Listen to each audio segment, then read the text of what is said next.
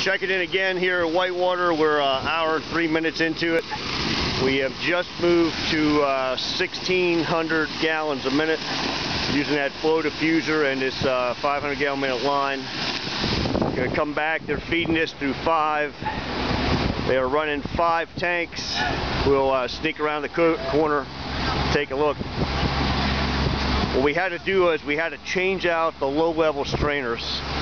The folks were running 2 Kochek low-level jet siphon strainers that just couldn't keep up with the higher flow, so we switched them out.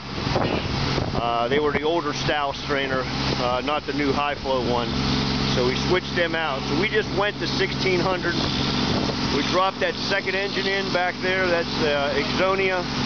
And now they're running jet siphons, so this 2,000 gallon a minute would have some free capacity.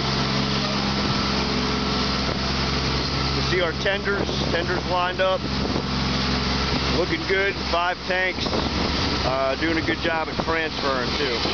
So again, move to 1,600 gallon a minute, and we'll see where this plays out at. We'll check back in later.